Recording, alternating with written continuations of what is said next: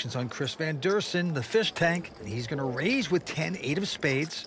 Reynolds out. Oh, look at this. Andre picking up the weapons of mass destruction, the pair of aces. Yep, he's in the small blind here. He's the rocket man. Just gonna call here. I'm not fond of this play. And the reason I'm not fond of it is because you entice the big blind to call, where now you have to be 2 players with the aces instead of just 1.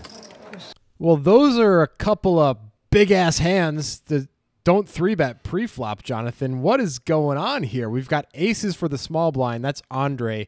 He has the shortest stack, second shortest stack at the table, shortest stack in the hand with 22 blinds to start the hand. The big blind, Chris Lee, has a nice stack. What's going on with these flats? Well, okay, the first thing that's important to know is that Chris V, the opener, is an amateur. So Andre, with his 21, or really 22 blinds when he starts here, has got to be targeting Chris V when he makes this flat, because it doesn't make any sense normally to flat with a hand, even as strong as aces here, because it's just too transparent, right? When you have 21, 22 blinds, you're in the small blind and the cutoff opens, you're shoving pretty much your entire playing range, if not literally your entire playing range here. And you have to shove aces too. I know it's tempting to call because you fold out so much stuff, but you're shoving ace jack, you're shoving ace 10, you're shoving king queen, you're shoving king jack, you're shoving 2 5s. You just have to keep aces in there. Otherwise, it's way too easy to make calls against you with way more hands, right? When you're shoving 21 blinds, but you lop off the very strongest part of your range. So you have to include that in there too. The only reason ever to flat here is if you think someone wouldn't be able to pick up on the fact that you have to be almost absurdly strong when you flat. By the way, I think if you're going to do that, I prefer a small 3-bet.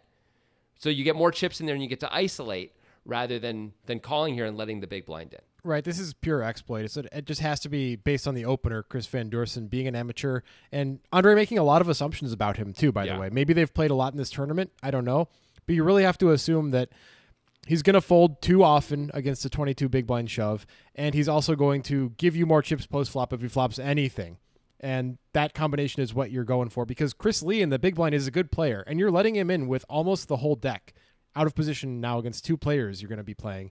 That's not an ideal situation. I think this is getting too fancy with exploit. I think shoving is better, even though, yeah, most of the time you just take the pot down pre-flop. But still, that's okay. You want to be able to shove with a bunch of hands. Aces has to be part of that, especially when you're in the small blind. By the way, we can see if Andre were to shove, he would absolutely get called by Chris, who now has 1 out. Like, Chris Lee is not folding 10s here. So this is like what happens. Like Chris Lee's, I think, intent to go up, which is why he doesn't 3-bet 10s here, because that's a pretty normal 3-bet in this spot, right? Yep. And so Chris Lee's now on alert instead of just happily getting it in with us, where he's only got 1 out. Now he's on alert, and he's just not going to give us chips as easily as he otherwise would have. If you want to make some ill-advised flats out of the small blind, do it on Nitrogen Sports Poker, because at least if you're there, you still get to play the best iterated value in poker. Jonathan, tell them about it. It's 1,000 buy-ins guaranteed. That's right, I said 1,000. They only let a maximum of 300 players in. We usually get less than that. We get like 200 or so players, which means it's outrageous value. It costs like $1.60 to play as of right now because it's 1/10 of a millibit. They guarantee 1,000 buy-ins. I know I already said that, but I needed to repeat it. It happens every month. You can only play in that tournament, though, if you sign up for Nitrogen Sports Poker using the link in our pinned tweet. There's our Twitter address one more time, just in case you don't remember it. They've got sports betting. They've got casino games. You're a fool not to play. Very interesting. And look at this, a 10 on the flop, 3 of a kind. Incredible. This could spell big trouble for Andre here. Oh, now the Rocket Man is going to explode with a bet, it appears. Well, he's going to lead right out in bed here. 115. And I'll tell you one thing, if Chris Lee happens to pull the trigger and raises here, we're going to have a giant pot. Remember, Fish Tank was the pre-flop raiser here. Chris Lee just calling with the 3 10s. Fish Tank also with 10s, just a pair of 10s, of course, is also going to call. Well, he's calling because he thinks if one of these guys would have flopped queens, they would have checked to him and maybe check raised him. And now a 9 comes off. That's got to be a scare card for everybody, including Chris Lee, who flopped 3 10s, because it looks like a potential straight out there now. But the Rocket Man, Andre Niffler, of course, on the short stack. And again, he's going to plunge away. 150. How much do you have left? About 4 something. Chris Lee saying, how much more you got, my victim? No, he's going to move it up to 425 to go. Fish tank gets out of the way and back on Andre. Now he's only got 400, 500 left.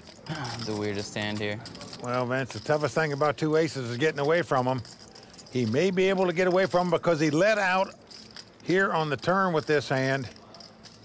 He's finding out where he's at, though, when his opponent makes a big raise. Oh, man, they're so pretty.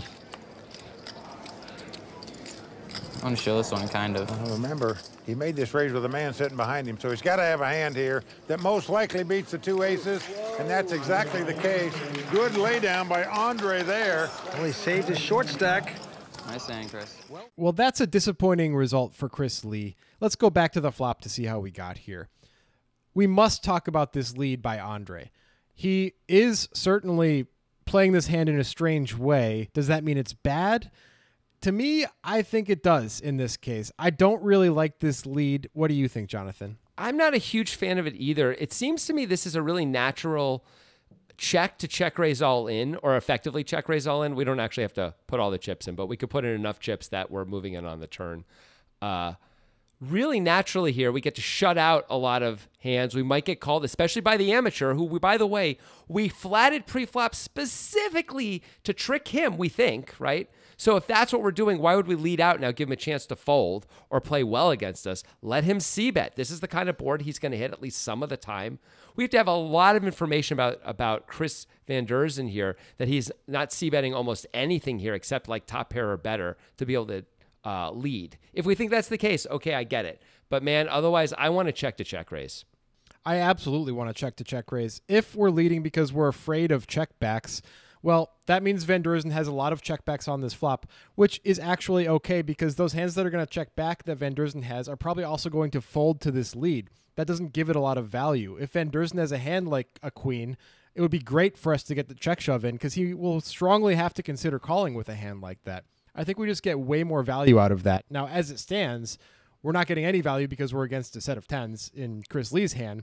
But I think check shoving is definitely the more plus EV play, certainly the higher variance play. But we played this hand this way so far to play high variance. Leading feels like we're changing our plan in a way that I don't really like.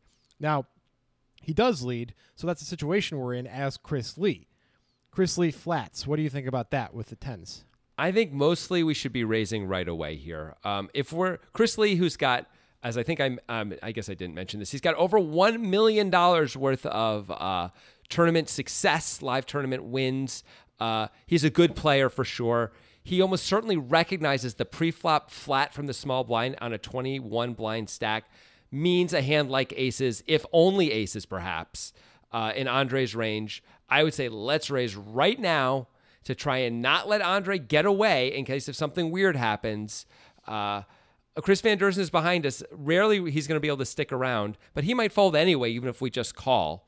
Now, it turns out Chris V does flat with a hand that is really shouldn't be calling, so that's the one reason Chris Lee might be calling himself, as he knows Chris Van Derzen is just more likely to call than he should be. But I still like a raise here. Let's just shut out Chris Van Derzen and just get it in right now when we're almost always way ahead. Yeah, I think that's clearly the better plan. So I don't really love either of the plays we've seen so far. And then you mentioned Van Derzen's call. I don't love that play either. No. So all of these plays on the flop, not ideal in my mind. We get to the turn, and this is not a good turn for aces. It's not Terrible. a good turn for a set of 10s for that matter, but for aces, it's worse. There's more stuff that comes in that can beat aces now. Yet, we find Andre betting again. He bets really small, 150 into 615. What is his goal here? Is he blocker betting? What is he doing? We do know he folds ultimately, so is this a blocker bet? What's your game, Andre? That's my best Sean Connery as an honor to him. I'm trying to honor him right now. Rest in peace. Yeah. I will now beat you to death with my thumb. That's from the Presidio. So I don't know what he's doing or why he's betting here. He has 2 callers. That 9, as you said, is a terrible card. It makes some 2-pair hands, but much more, it brings in the obvious nuts, the king jack. Why are we betting? Don't we in theory, I think what we want to do is we want to check. We hope Chris Lee checks too, because Chris Lee probably has a good sense of what we have. We want Chris V to bet his top pair or whatever he has. Now we can check raise again and hope to get in against a guy who may not be as on top of how strong our range really is. Maybe we can get in against a top pair type hand. That'd be my plan. Betting feels like kind of just like setting chips on fire and disastery type situations a lot. I agree. But he does it. I think what happened overall with Andre's mindset in this hand is he started the hand trying to play high variance, and then he hit the flop and he changed his mind for some reason. He's like, I got to play this hand to find out where I am and make sure that I stay in this tournament, which I think is the wrong way to think when you're one of the two bottom stacks in the tournament. I think he should be playing this hand high variance, especially if he's going to flat it pre-flop. Now he does make this lead, and Lee raises, which we see doesn't work out for him super well. Right. But is it a necessary raise anyway? I think it probably is because there are three ways. Do you agree? I would like to say that if I could date this raise, if I could take this raise out to the prom, I would. I would be very excited to put a corsage on this raise because I love it. Not only do I love the fact that he raises, which is, pretty straightforward in a lot of ways, right? We don't want to let Van Derzen draw to what's going to be a straight a fair amount of the time, number one. But number two, we don't block the nuts at all here. Van Derzen absolutely can have king jack. By making it 425 instead of the more obvious 680,000, which is all of Andre's chips, well, we actually, save money when Van Derzen has the nuts and he decides to re-raise right here, like by going all in or making a big enough raise that we have to fold, we put in less chips. Or maybe we make it that Van Derzen raises small enough that we can actually call and then reevaluate on the river, see if the board pairs, and if it doesn't, reevaluate, basically, and probably have to fold, of course, to a big bet. I kind of love it in all these different ways. I'm ready to settle down and have kids with this raise. Okay, I don't know if I'm as excited about it, but the sizing is pretty great for the reasons that you described, and I do think the raise is necessary because it's three ways and there's too much to protect against. So, yeah, I'm with you. It's good. How about this fold? This is like next level stuff is what it looks like. When people fold aces, it's a big deal. But is it that big of a deal? Like, isn't this kind of an obvious fold, actually, when you think about it? The ultimate question being, what are the bluffs? Yeah. The answer being, it has to be something super above the rim. It has to be something like king, queen, or jack nine from Chris Lee, where he's like, well, I know that Andre only has aces or kings, so he can't love that turn card. I block the nuts. I can improve in case he decides to hold on, so I'm going to bluff with these hands because I think he's going to fold aces or kings. That's a stretch, right? Other than that, he can easily have the nuts himself. He can have king jack. He can have sets, as we see. He can have two pair type hands like queen 10, queen 9, hands like that. I think it's a clear fold. I think it's a good fold by Andre. Do you agree? Completely agree. Andre knows he has to fold when he gets raised here. You can see he goes through all the stages of pain, but he's clearly folding almost right away. I think you can see it in his eyes.